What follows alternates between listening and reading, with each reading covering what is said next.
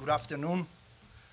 1.5 years ago, I was standing here as an invited professor, and now I'm joined this great family, and I feel proud of it.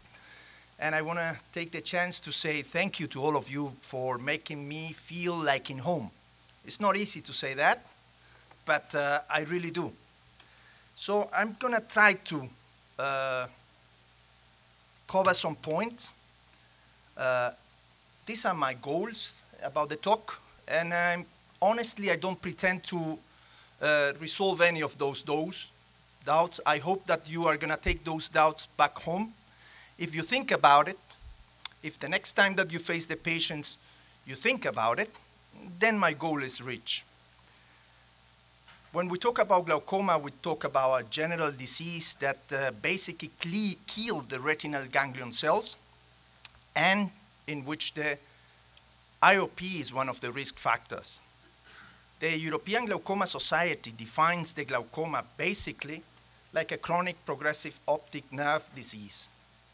As you can see in the definition, there is no IOP mentioned. If we talk about etiology, it remains unclear. There is multiple genetics factors, comorbidities, and still the pressure is not included. What is the pressure? Pressure is involved in the pathophysiology. The deformation of the lamina cribosa related to the level of intraocular pressure, it's what it causes the damage. But not all the eyes respond in the same way to the same level of IOP. So that will really questions the way we treat the patient. It's something that we should think about it. When we talk about the pressure, mainly it's the only factor that we are able to modify. That's why it's so important to us. I don't know if you know these devices. This is the triggerfish. It's basically is the halter. It's a halter for intraocular pressure. It's useful. Well, so. I had the opportunity to work in Europe in the development when they were testing this device. And what we found, and I'm going to mention a little bit about it, this is that patient that I show you on the picture, and as you can see, basically the most important thing is this device doesn't measure pressure. What it measures is electricity, microvolts. It measures the change that the anterior segment of the eye suffer, supposedly related to modifications of the pressure. But what you can see is this patient has a progression in glaucoma. During our daily visit, which is this time frame, the pressure was in a normal level. But at night, while she sleeps between 3 a.m. to 9 a.m., the pressure, or whatever we were measuring, in that case, microvolts, it was very, very high. 12 after the treatment, you can see that there is a flattening of that curve. So the stabilization of the IOP, the flattening of the fluctuation, is an important risk factor in the progression of glaucoma. When we talk about the prevalence, there are many, many studies about it. The important thing that you have to keep in mind is that 50% in all the studies are undiagnosed. That is our goal, trying to reach those part of the population that is probably not diagnosed. There are many factors involved. There are some that are strong association, like the intraocular pressure. The age is age-related. Ethnicity, different races, has different progression in the glaucoma and different presentation of the glaucoma. The family history is very important. Then some moderate association, we don't have it very clear. Myopia, diabetes. We know that patients that have myopia and diabetes tend to assist to see the ophthalmologist more often, and that is one of the relations sometimes they found. And some weak association like systemic hypertension or migraine or vasospasms that is not totally clear. And for the diagnosis of the glaucoma, well, our basic, as I said, is the pressure, but mainly because it's the only thing we can change. The slit lamp exploration is very important because it will give us the idea of what are the other risk factors associated. Pseudoexfoliation, pigmentary glaucoma, neovascularization, all of those will change our concept about the way we have to treat these patients. The synechias, or the widen of the angle, is going to give the last name to this glaucoma. Not only the name is important, it's also very important the last name of the glaucoma, because according to that, we're going to adjust our treatment. Nerve fiber layer and optic nerve is the key point. The problem with the investigation and research in glaucoma is that we have 3 different areas. The studies are oriented to the ciliary body, the production of the aqueous humor, trabecular meshwork, where the outflow is, and the target organ, which is the optic nerve. That is so dense, and that's why the investigation in glaucoma doesn't go as fast as we would like. Visual field is very important too, but has one inconvenience that is key. And the inconvenience is that depends on the reliability of the patient. If the patient understands the test, the patient is going to do it good. For us, it's not only one of these part of the exam. The important thing is that everything match as a puzzle. If you had a damage in the optic nerve, it should match with the visual field. You should look for an aggressive factor like the pressure or any other condition that is involved in this progression of the patients. When we talk about the histopathology of the glaucoma, there are many changes. What it seems to happen is that is an early change as the one related to the age. In some cases, the collapse of the Schlemm canal is what it produces that the aqueous humor cannot leave the eye, but it's not the only mechanism. So that's why it remains unclear. This has about 12 years. I think that when Weinreb present this, but for me it's one of the most important things because it tells us the progression of the glaucoma. We are only able to detect the changes that the glaucoma will have when the disease has passed 2/3 of the vital cycle. So it's very important to try to detect the earliest we can, because mainly when we do that, we will have more options to it. And what are the principles of the treatment? Basically, as I said, the goal of the treatment is the pressure, because it's what we can change. But of course, we have to preserve the quality of the vision, the quality of the life, according to a reasonable price. And what is that pressure? Well, basically, most of the studies said that if we are able to decrease the pressure 30% from the basic level in which we make the diagnosis, we're going to be moving into a safe place. But one of the most important studies was the advanced glaucoma intervention study, and it found that if the pressure in all the visits remained below 18, the progression of the visual field or the damage in the optic nerve was really, really slow, or it was none. So that's why we keep in our mind that we have to keep the pressure the lowest we can, and if it's below 18, the better, but at what cost? This is what the European Glaucoma Society tells us as the whom to treat graph. If you see these lines, the line 8 is the normal decrease that everyone has related to the age. The line B is a moderate rate of progression, but in an old patient. So if we have this line, how aggressive we have to be in a patient that probably has a life expectancy of 10, 15 years, or the same situation if the life expectancy is only 5 or more years. The line C is the same progression rate, but in a younger patient. We have to act differently in both situations. Line D is a slow progression rate, but in a patient that is tolerating well that. We should not create an extra stress in the patient. If the patient is not feeling anything and we are observing that there is not changes fast in the visual function, we should consider that at the moment of initially the treatment. On the contrary, the line E is a very fast progression of the disease. That is something we have to act, and probably very aggressive, in order to slow down that progression. According to all these factors that we are going to get that target IOP.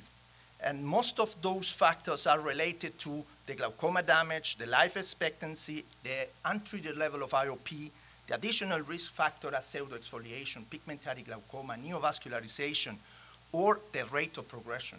According to that, we have to adjust that level of IOP. And how we adjust the target. The most important is when we are evaluating a patient, having in mind that that level of pressure we consider is the target pressure can be adjusted between visits according to what we find in this patient. This is a case. This is the optic nerve in one eye. You can see the enlargement of the excavation, the matching of the visual field with a defect, clearly a glaucoma. In the other eye, between the normal limits, it matched the puzzle with the visual, with the OCT in that eye. Important defect here. If you trust the ganglion cells, you can see that there is important damage in one eye and start the damage in the other eye. We're going to talk about the solution of this case later on. So now we have the steps of the treatment. What are we going to do? Those steps will be based on age and the disease progression. But most of us will be agreed that our first step, it will be a start with medication. Well, we have all of these medication. As you can see, some of them came from the 19th century. And the last fixed combination came in this century. According to that, and taking into consideration some systemic contraindication, how is the surface of the eye, or the concomitant disease, we're going to choose our first medication. Can you start with fixed, full, or more than one medication? Yes, you can. But the important thing is you must know the response to the treatment if it's according to the drops you are using. If you start right away with full medication, you don't know if all of them are working. And that is important to know. Sometimes it seems that they are all working, and some of them are causing side effects that you don't want that side effects.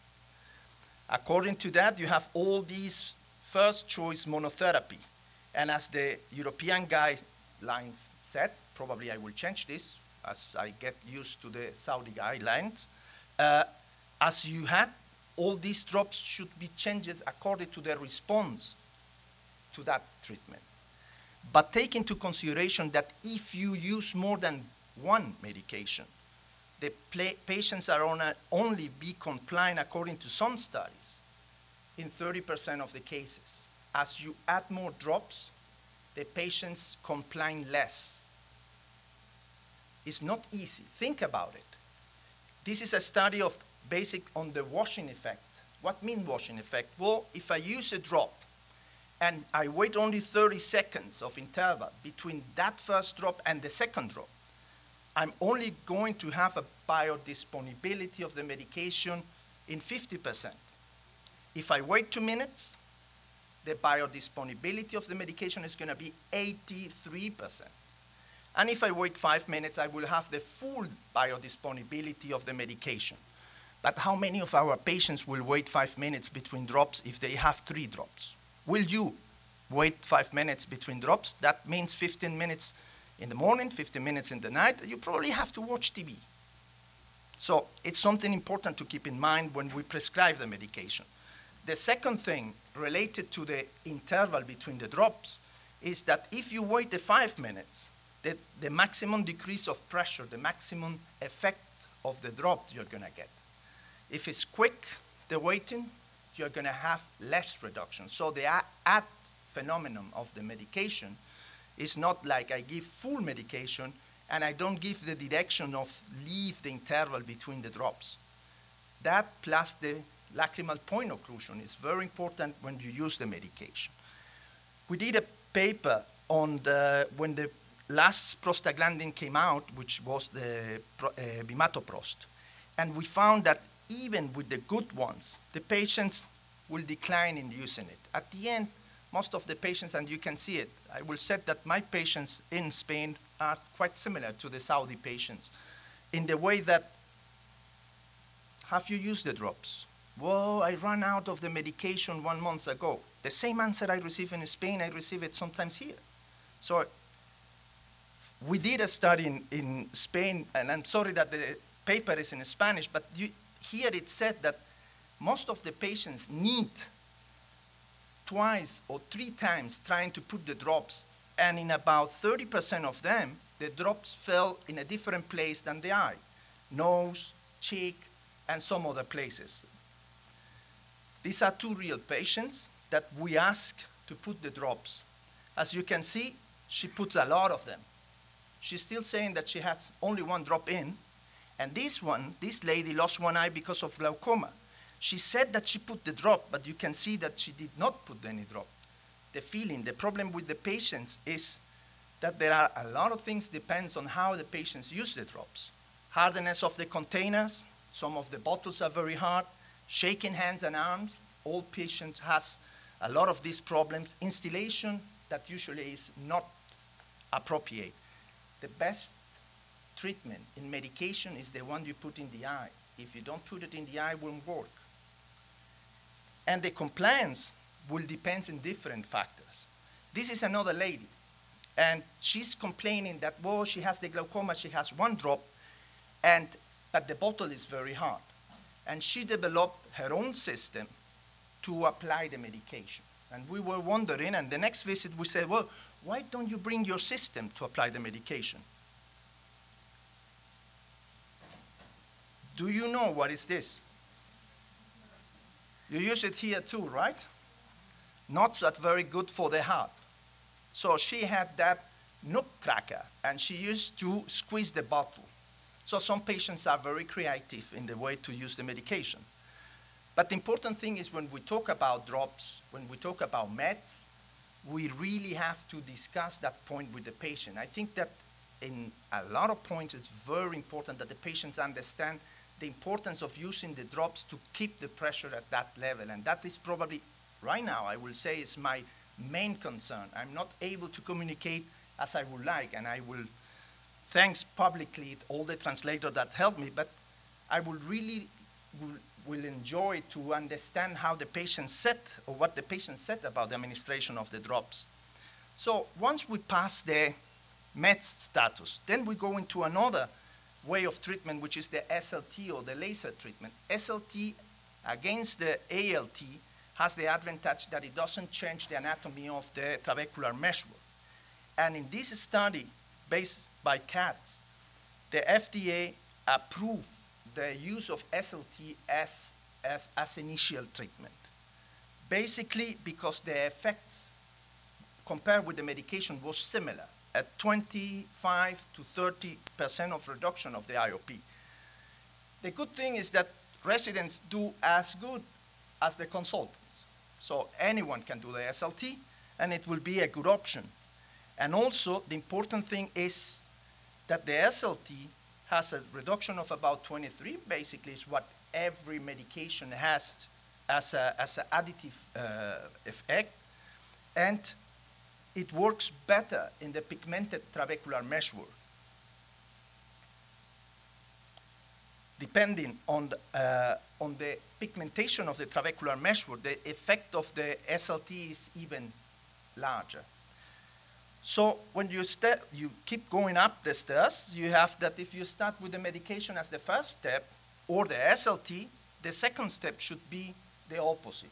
That's in theory, right? And that's what we are talking. But what happens if that effect of IOP control is not reached? The IOP fluctuation can be a second factor, or there are some other things imply in the progression of the glaucoma. Then we will have to think about the surgeries. And what surgeries do we have? Well, our most common, the trabeculectomy, is the most popular. It's the gold standard. In some cases, it's the gold standard because the Americans said that there is the gold standard. But 50% of the cases at 20 years needs to add medication or needs to have a second surgery. That is in the Otago glaucoma surgery study, which was a large, with something like 900 trabeculectomies done and followed for 20 years. The surgery that we prefer, at least in Europe, and here the Khaled has a lot of experience even in children's, that is fantastic, is the DS. And the DS, one of the guys that has more of these results is André Mermont in Switzerland. And he already have a 10 years of follow-up in which the qualified success was in 80%. It means control of the pressure with medication, and in 50% of them without medication. So it's quite similar to the trabeculectomy results. The key steps is, in some cases, peeling that out in wall of the Schlemm canal. But the important thing is to have a slowly decompression of the eye. So that's why the anterior chamber looks so good the next day if there is no leaking, right? And what about the tubes? We have a lot of experience with the tubes. The reason why the tube and trap study said that we should use tubes before traps was based on the complications rate. But if you think about it, you say, well, the volume that those tubes and valves has and the space that I'm using in the eye, it really should be before doing a trap. It's something that to think about it. I don't have the answer for this. I think that I will look for that answer while I'm here. The rate of complications related to infections, it's quite low in DS. Then seems to be less also in tubes as long as the tube is covered. If there is an extrusion of the tube, then the rate of endophthalmitis increases, of course, and the trap is the one that has more risk of late endophthalmitis. Based on that, where I will put those surgeries? Well, I will put my filtration at the midway. If the patient is phakic and I'm only going to do a filtration surgery, I will put it a little bit below. I will prefer to do a DS instead of a trap if I'm not going to remove the cataract. And for my opinion, the tubes and valves will be a little bit over the filtration surgeries. What about the rest of all the lasers we have? Well, right now, one of the best, in my opinion, is the ECP, because you can release the energy in the area you want to treat under direct visualization. That's the difference with the CPC. And it seems that in refractory glaucomas, it seems to work as good as the Ahmed valve, at least at 2 years follow-up. So it's a good option if you have a clear view, you can get into the area that you're going to treat, and you are able to do it. And you have the equipment, of course. There are some other new devices. We just have this one for demo here, so I cannot really tell how it works. But it seems that at 6 months, it gives also like 30% reduction of the pressure.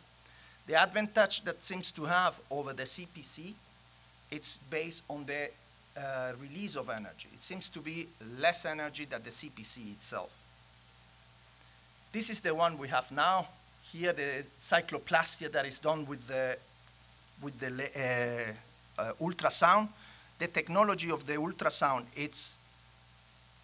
I was not going to do that.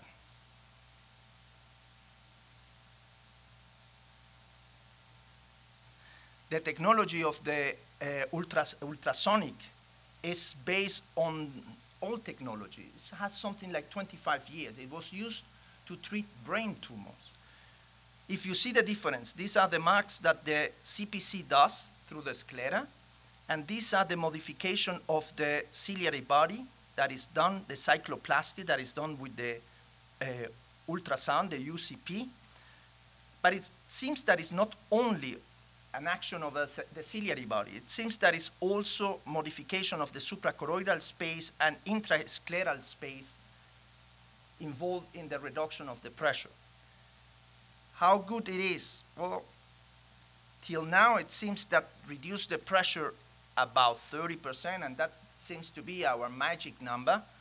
The only thing is that we don't have long data experience. There are some published 3 years that say that it keeps that low profile of pressure, and that it could be some early failure in 90 days, some late failures, or success more than 6 months.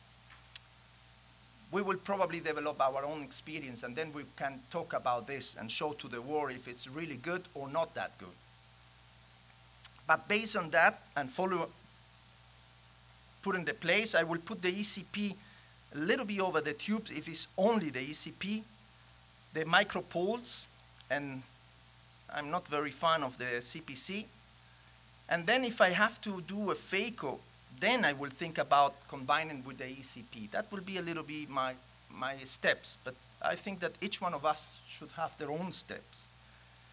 Of course, the DS and the UCP could be a little bit there, and then we have all these areas. What are we gonna put in here? Well, we have the famous mix. What about the mix? Well, are all the same? They are not the same. This one, this year was without withdrawal from the market due to a 5-year follow-up. It shows a loss of endothelial cells rate of about 30% at 5 years. But the worst was that it was constantly since the first year until the year 5 that loss of 30% of endothelial cells was constant, especially if 2 of these rings are shown. This is a suprachoroidal device. This device has to be put in the suprachoroidal space, and you have to only leave 1 ring out. But sometimes due to the technique, which is not easy, you can leave 2 or 3. The longer that part of the tube is outside, more risk of endothelial cells lost. And this other that is also was a suprachoroidal device, it's called the Supra from the Glaucoma. They designed not to launch that device, waiting for the result of the CPAS study. As the CPAS study came that bad, they decided to not launch that device. So right now we have all of this mix for trabecular use, the Glaucoma 1 and 2, the trabectom, the Idrus, and the dual blade. Idrus is going to come out, not yet. In Europe, we have been doing it a lot, but it's not commercially available. Suprachoroidal, there is no anymore. And the subconjunctival is the Shen. As you can see here is the implantation of the supra, and this is the way we put it in the suprachoroidal space. It is a lot shorter, but we don't know what will happen with endothelial cells.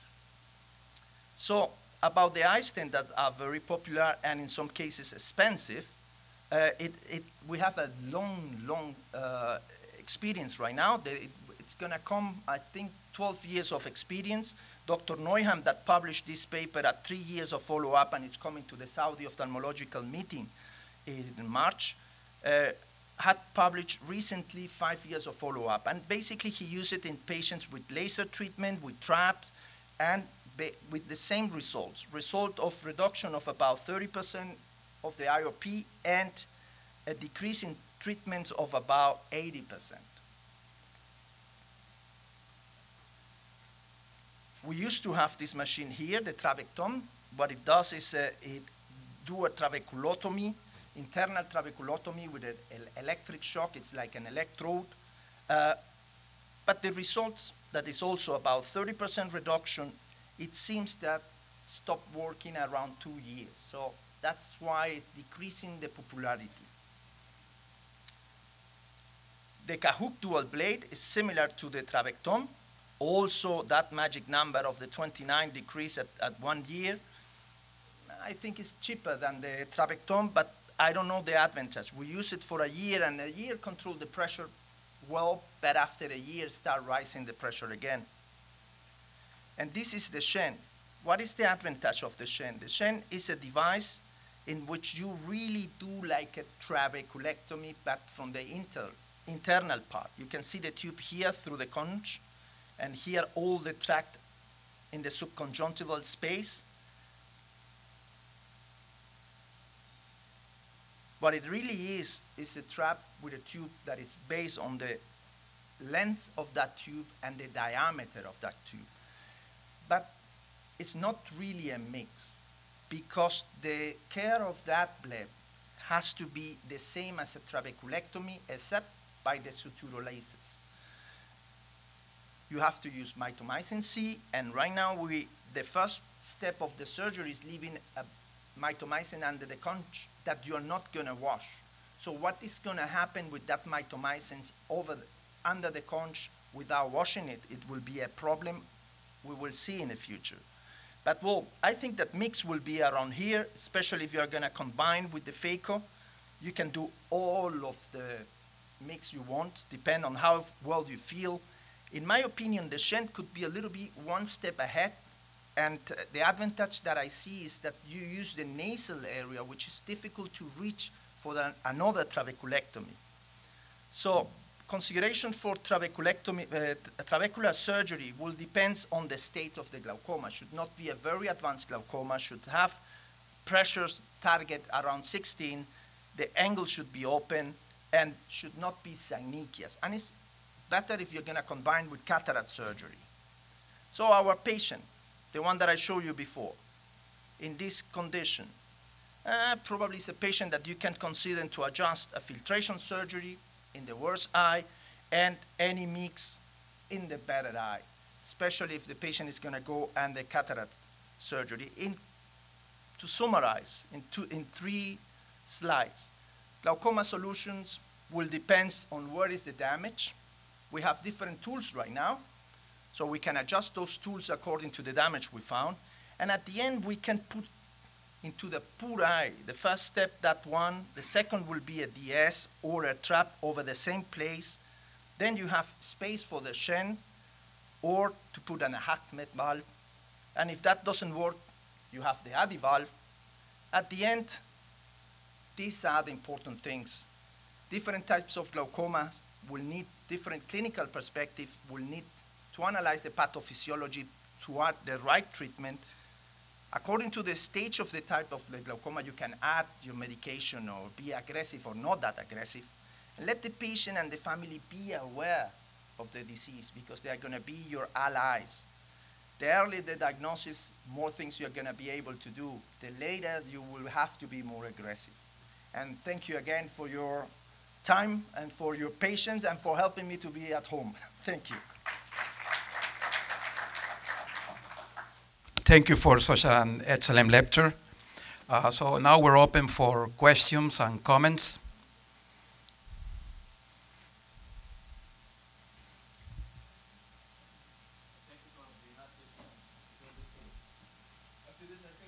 Siéntate allá.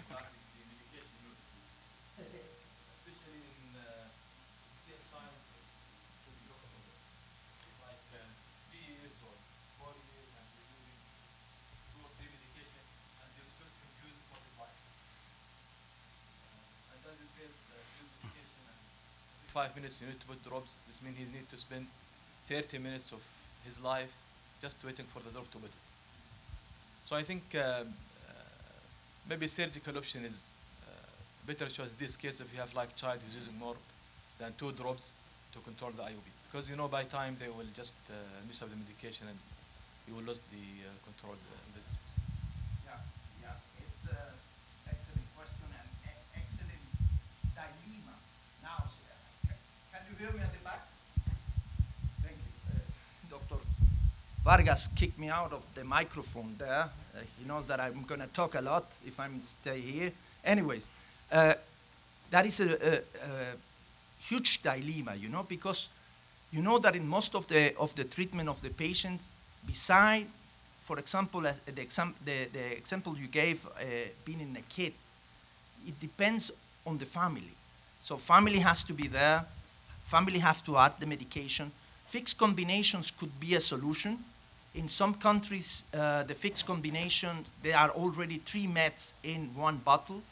That simplifies the administration, but it's not available everywhere.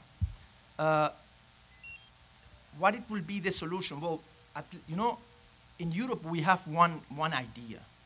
When we talk about congenital glaucoma, we always think it's surgical solution. Since I've been here, I have to look for other options because the surgery is going to help, but as I show, in most long-term surgeries will fail, all of them. I don't know if in the room there is someone that can warranty that the surgeries is going to last more than 20 years. In my hands, absolutely no. The surgeries will fail, as the study said, between 10, 20 years, if you're lucky. And it means that you have to do another surgery. No, I think that it means that you have to help that surgery sometimes with the art of medication. The problem with the kids, and it's true, the problem with the kids is that it's for the life. I did one surgery that my resident gave me just the movie and I couldn't add, that I did that surgery for 2.5 hours. It was a replace of an Ahmed valve that it was not working, and I put in the same place based on a paper that I read in adults. It was the first time that I did in kids. I put an Adi valve, a Farvel valve. Why I was concerned that that baby had already 2 filtration surgeries and 1 valve, and it was 3 years old. And I said, if I'm able to use the same space for a new valve that might work for 5 more years, I'm preserving the rest of the area for the ophthalmic pediatric department. What about the use of mix in pediatric? Anything? The use of? The new stents and... You mean the mixed devices? Yes. In Europe, we don't have experience. The last thing I heard is not approved to be used in children, so I don't think we're going to use. Which one might work? That's my idea. Of all the ones I have tested, probably the one that has a space, it will be the Shen. Because Shen is like a trap. The only thing is that you will have to do needlings in the same way. And the only thing that I will probably think about is the use of mitomycin C as Allergan recommend. Allergan recommend 0.3 injected at the subconch, far away, but in the same place where you're going to put when the Shen is going to exit. You know, I have seen the effects of the mitomycin C with all these very thin blebs in long time, and you worry about what's going to happen if I leave it there and I'm not washing that mitomycin C. Thank you. Thank you. Any other question? All right. Thank you, Dr. For this excellent presentation. Here's a question. I know that experience in cases is different than in yours, or maybe this week, but one of the things that I noticed here, and I'm trying to find a lot of research about it, is the concomitant use of oral and topical carbohydrates for treatment of glaucoma, especially for, I think, periods of 1 month to 3 months. So I don't know if that's adding any benefit for the patient, and how much is the reduction, or what is the expectation using those 2 medications together, despite the side effects usually comes with the acetazolamide, for example, for long-term use, especially in elderly patients. Yeah. There is also one thing add. We don't have in Europe as many cases of this specific type of hemoglobin that reacts to the acetazolamide. And here in this area, I think there are some cases of that you have to take into consideration. Well, back to the question. The problem with when you use the same family is that sometimes you don't get the right effect that you're looking, in this case, the decrease of the pressure, but you can multiply the side effects. It seems that by using it topical and orally, there is a difference in the side effects. You will have some of the systemic side effects related to the medication the patient is taking orally, but it will also add some effect in the reduction of the pressure. By how much? Is it more than 25%? I can tell you the number. Honestly, I can tell you the number. But when you see in the reality, when you see the patients that we are treating, adults, kids, I don't know, but when you see the adults, you can see that even if they have full medication and you add the diamos, the impression is that the reduction of the pressure is about maybe 15–20%. It's an impression. I cannot tell you, I haven't read any paper in which you can quantify that effect, but it's an important concern because usually you use that type of treatment in advanced cases or in very high pressure in which you are looking for a sustained effect. I can tell you that in what I try to do, if I have a patient in full treatment, topical plus orally, I usually had it for a period but I'm thinking in surgery, and it's my way to convince the patient that it will need sooner, better than later, a surgery. So if I use the oral and topical carbonic antidepressants, is that the better effect than if I use the three different pharmacological classes of No, the best will be to use different topical classes. That will be the best. But when that fails and your only resource is to use orally the acetazolamide, it will be for a period.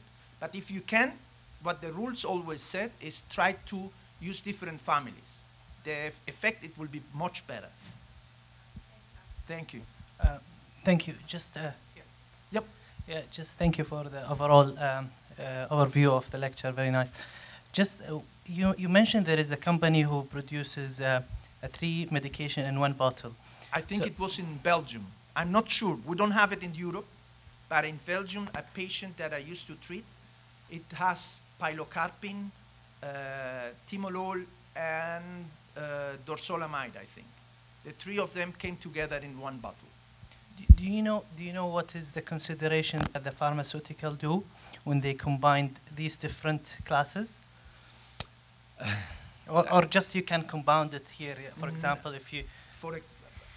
For many years, it's a problem. We were always asking why the brimonidine could not come together with the brinzolamide, for example.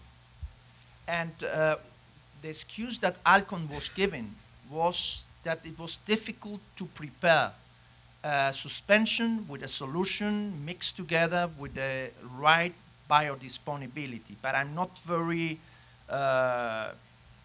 clear on what is the problem. That Simbrinza came out many years after that, you know. So it seems that it's something related to the way the medications can be mixed together. Some of them will precipitate in the same bottle. So that's the problem they usually face. Another thing is the economical benefits that they are going to get. That probably it's the most important. What we face in the last 2 years in Europe was that some of the all good medication that we used to have disappeared from the market. And the reason was that it was not cost effective for the pharmacological enterprises. That's what they said. What about the Japanese group who produces the ROCK kinase inhibitors as anti-glaucoma? What is the role of that? You mean the Santen group? Yes. Santen group that has the tafluprost and the Not the Santen group. There's a ROCK kinase inhibitor. Okay. You are talking about the new ones. Yeah. Okay. Well, those ones are going to come out now. The ROCK kinase inhibitors, and those ones seems to work because they are totally different families now. So if we talk about the future, they are going to, probably in the next 5 years, it's going to be launched probably 4 to 5 new medications. And 2 of them are from different family group. So we're going to have now 6 options in the future. And some of them are the ROCK kinase that could be joined to the prostaglandins analogs like the latanoprost. There is already a fixed combination working on that, and it seems to work very good. We will have to wait the results. You know, sometimes there are a lot of promise and say, oh, this goes very good. What it was good is that until 1999, 2000, we only had dorzolamide, timolol, pilocarpine, and adrenaline. Suddenly came the latanoprost. Latanoprost was for the glaucoma specialists was like, you know, the heat, because it was the medication that the dose was only once a day, the power was outreach the beta blockers, and patients has a very good tolerability with very little general side effect. They were only local. So I hope it's going to be the same thing with the new medication.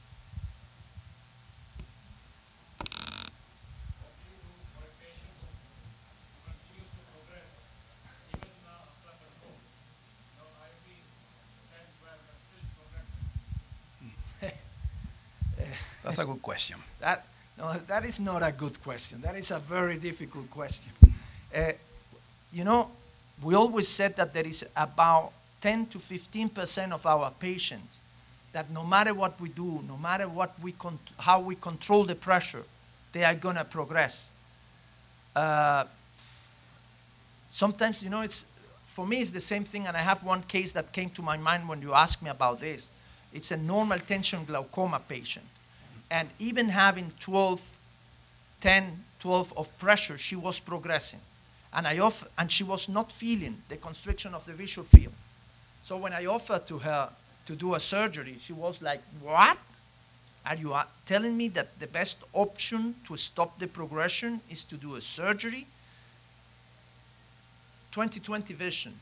And I say, well, you know, even all the drops you are using, you're still progressing. And what I'm seeing is that you're going to probably end it blind. So at the end, I did a surgery and slowed down the progression. I followed her for about 6 years. Then I moved to another hospital. I don't know what happens to her. I hope she's still fine. But one point when you do a research is that there is a difference between meds and surgery. One of the difference is it seems that the surgery stabilizes the pressure, avoid the fluctuation of the pressure, and it might slow down the progression if you are lucky and the patient is lucky too. So probably if I'm aware that the patient is having a progression, I probably will look for a surgical option. Don't know what, but I will probably look for something more aggressive if I really can show that there is a progression in that patient.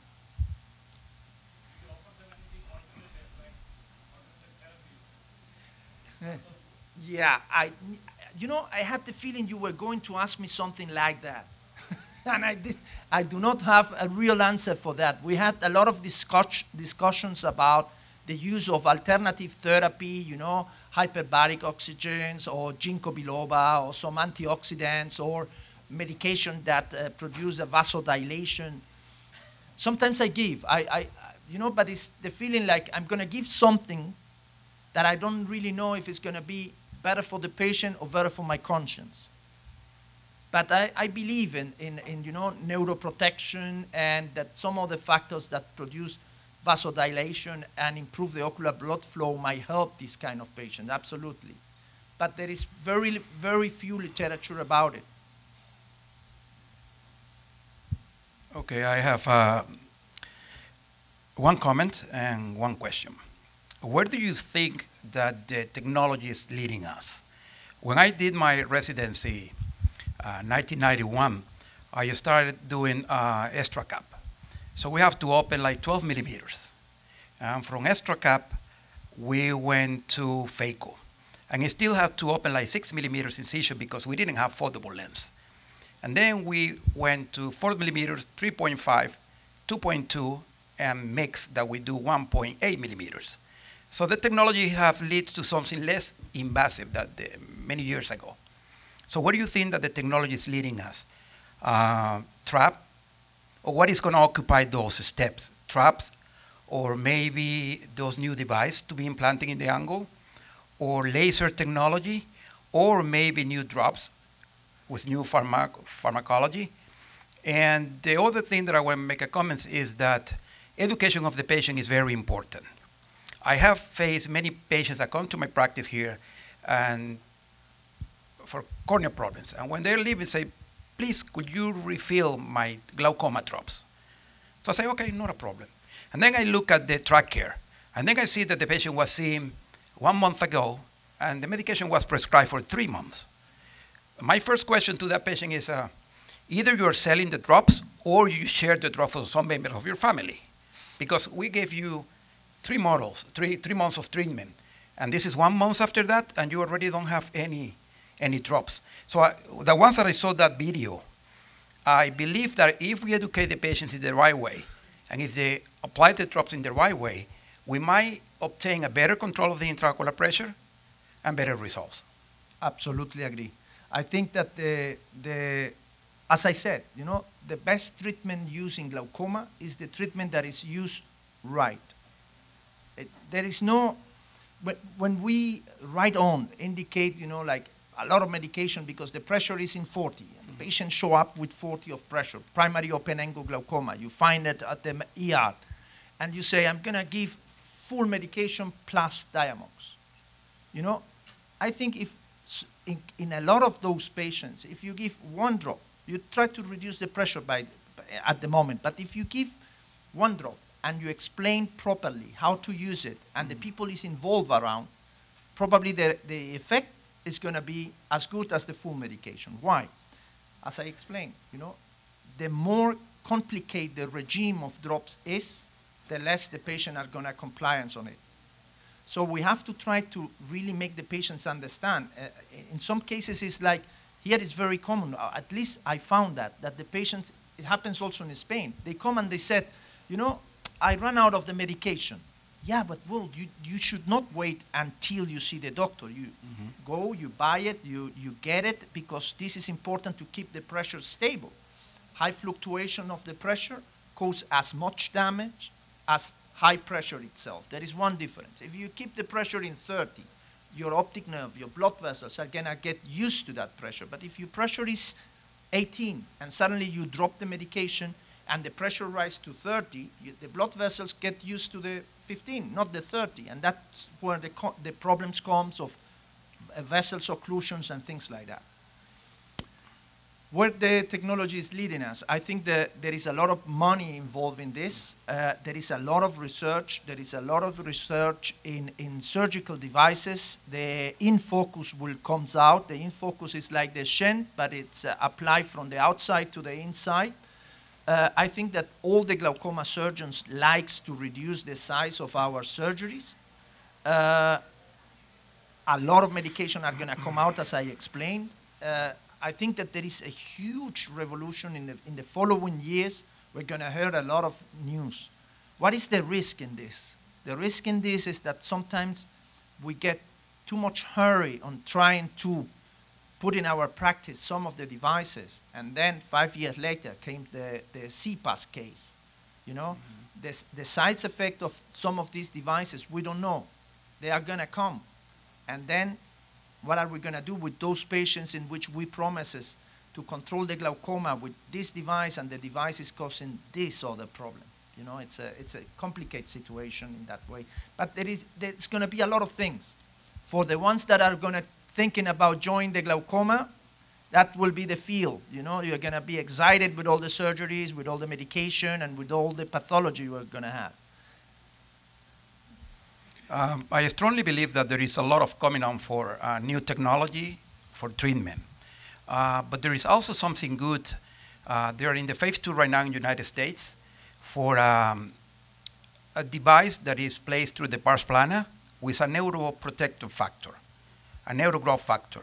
And this is going to be very good for the patients who already have a very severe optic nerve damage that, according to these phase 2 trials, most of these patients improve in the visual fields and improve the results on the optic nerve OCT. I think that this is going to be something that, besides the treatment, this is something that we have to keep an eye on it. Yep, absolutely agree. Yep. Yeah. Any other question? Well, I think that thank you for coming, and thank you for Dr. Konrad for being here.